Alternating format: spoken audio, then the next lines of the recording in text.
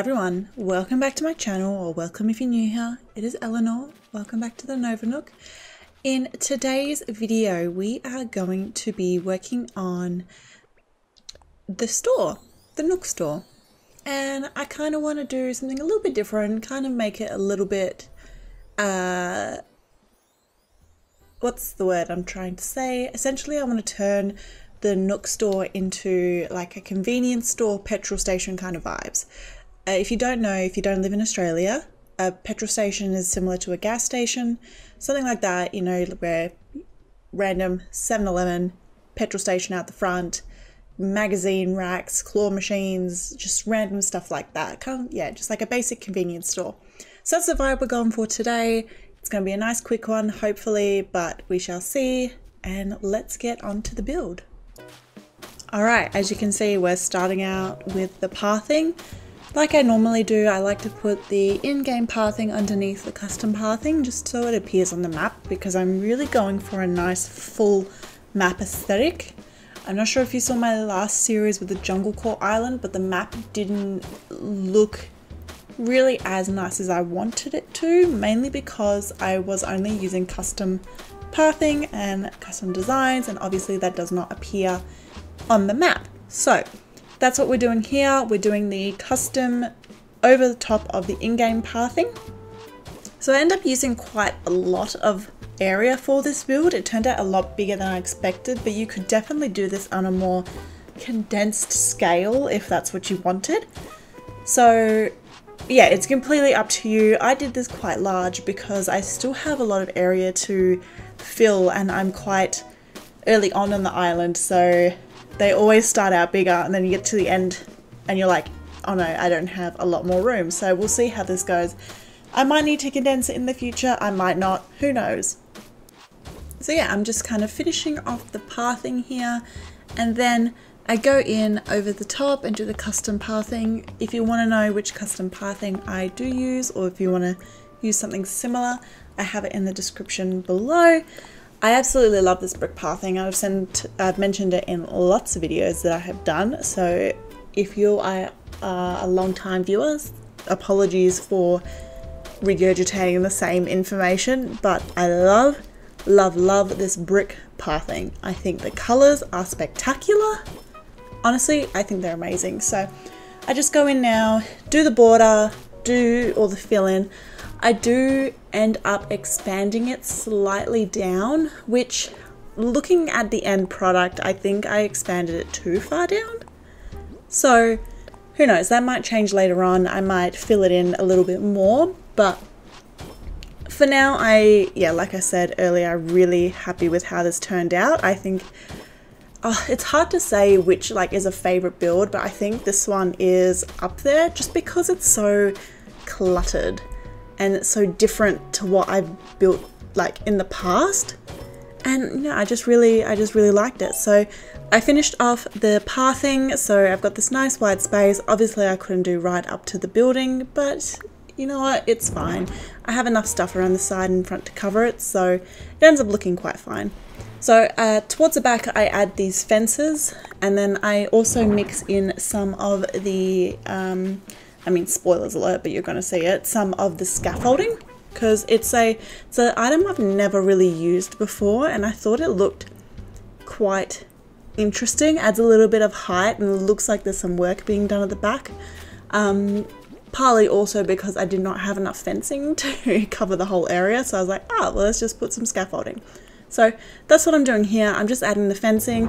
Realized I did not have enough to cover the whole area like I thought, because I wanted to go right to the end, but it's okay. I like how the scaffolding turned out in the end. So now I'm just placing some more items. I have a lot of items in this build, and my island is getting quite laggy.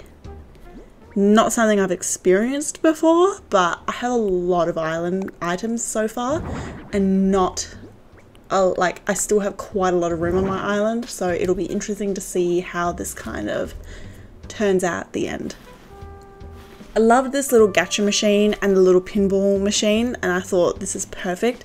To be honest, I haven't seen a pinball candy machine in a really long time.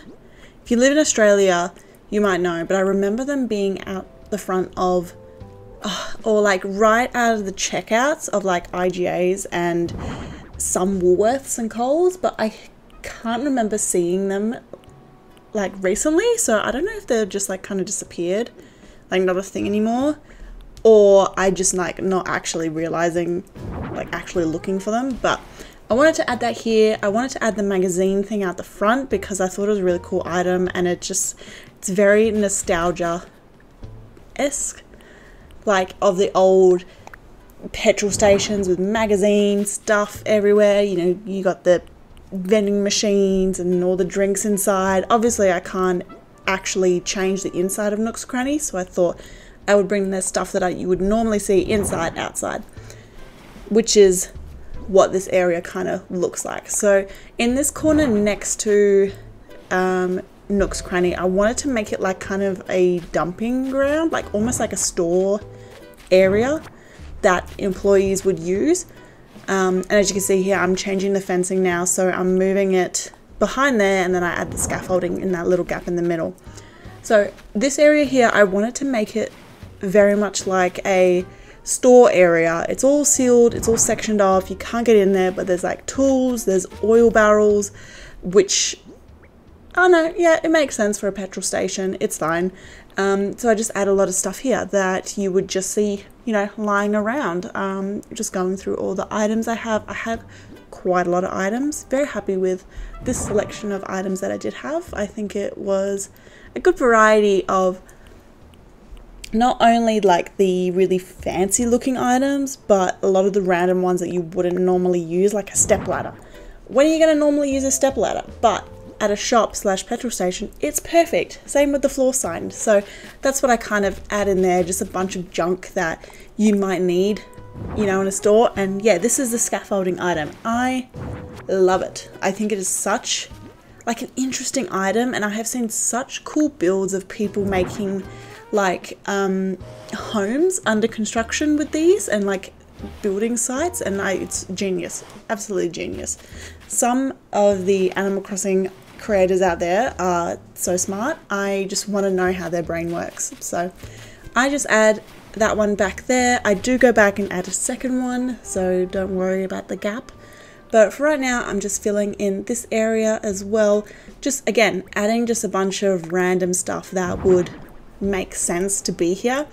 And I didn't want to have them all colored very similar because I wanted to have a lot of variety and just a lot of different colors and different shapes going on, just to give it a bit of dimension.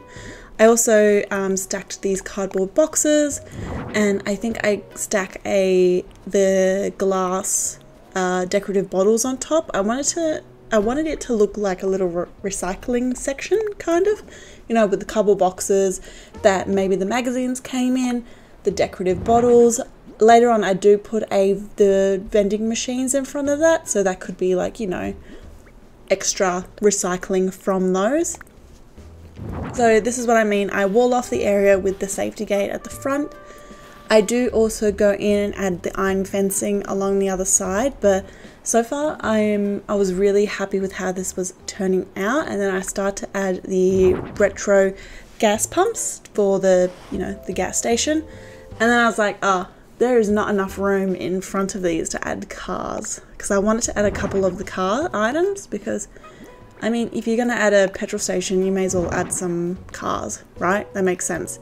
So I think then I go in and kind of expand it a little bit. I think I only expanded by 2 or 3 lines, but in hindsight, like looking at it at the end, maybe it was too much. I don't know, to be honest. I might go back and change it.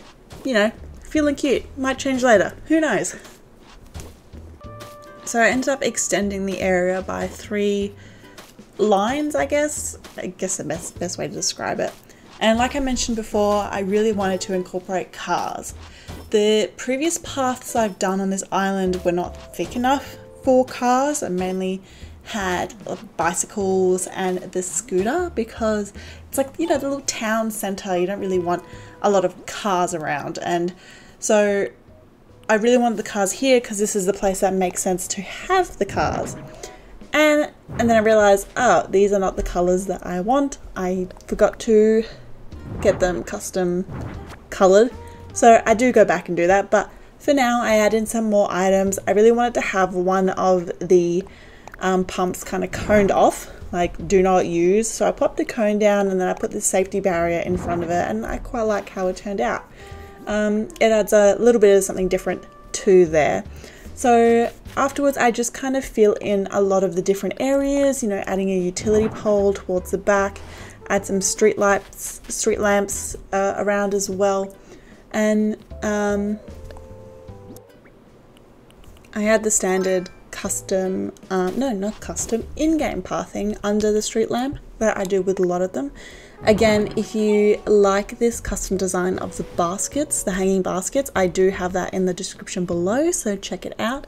I only used a few custom designs on this island. Like, surprisingly, I haven't used as nearly as many as I did on the Jungle Core Island. Like, I think I've used, besides the actual pathing, maybe only a few. Most of them have been done in the simple panels, so I'm quite happy with how like limited I have used custom designs. So if you don't have access to it, you can definitely do something similar without custom designs. Like, you could just do the standard brick pathing here. You don't have to put a custom design on top. So there's quite a bit of flexibility in if you do want to recreate this sort of build. So yeah, I added that little cart out the back. Again, just something similar that you would see in like a stock area. Always got to have the pile of leaves as always. And then now I'm going in with some fencing.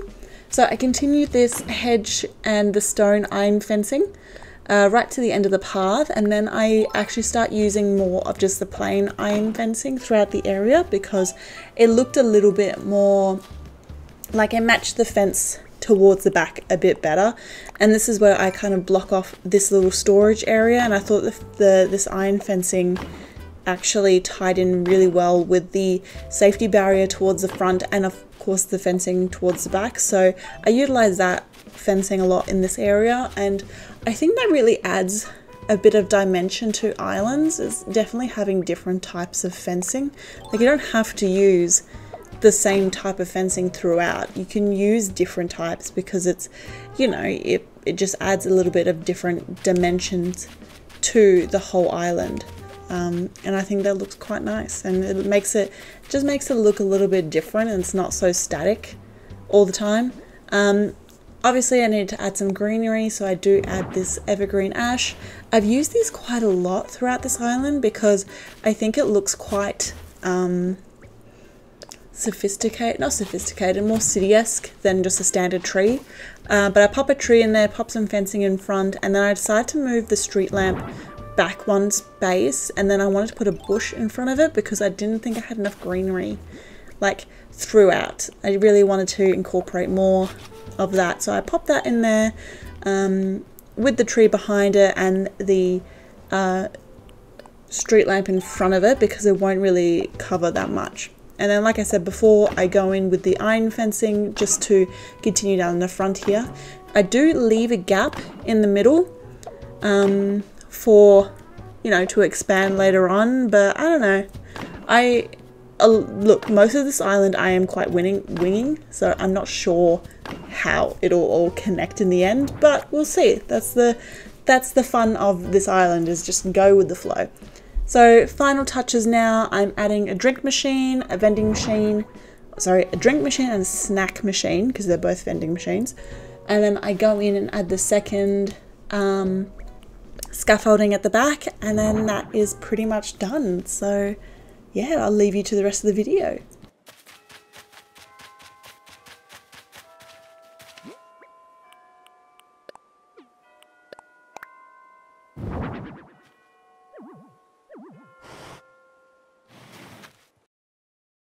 Alright, and that's another video wrapped up. I, again, love this build. So far I'm really loving this island. Like, I'm having a lot of fun with it.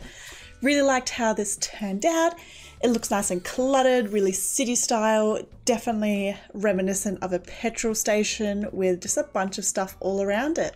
And yeah, I'm very happy with it. I hope you all enjoyed this video. Definitely going to be expanding further down and further across. We are nowhere near finished this island, so stay tuned for future videos, and thank you so much for watching, and I'll see you in the next one.